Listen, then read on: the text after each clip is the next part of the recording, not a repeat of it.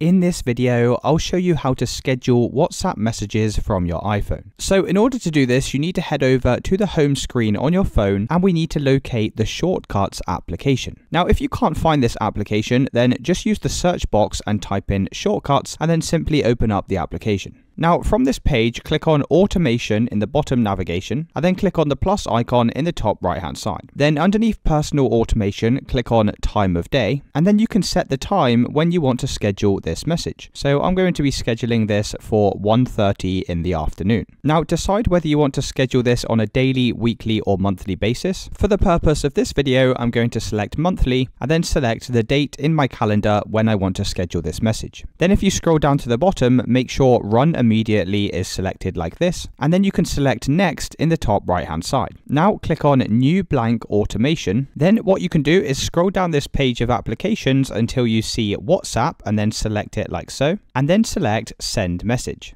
Now what you can do is just go and type in the message that you want to schedule. So for this demonstration, I'm just going to type in my message and then go and select the recipient that you want to send this message to. Now you can add multiple recipients, but I'm just going to add the one for this demonstration and select Done. Now all you simply need to do is click on Done in the top right hand side. And just like that, we have now scheduled a WhatsApp message for the 18th at 1:30 p.m. If you want to only send this message once instead of a reoccurring message, then what you can do is once the message has been sent, just head back over to this app and then you can delete the schedule like so. So it's as simple as that, guys. If you did find this video helpful, then let me know in the comments and I'll see you in the next one.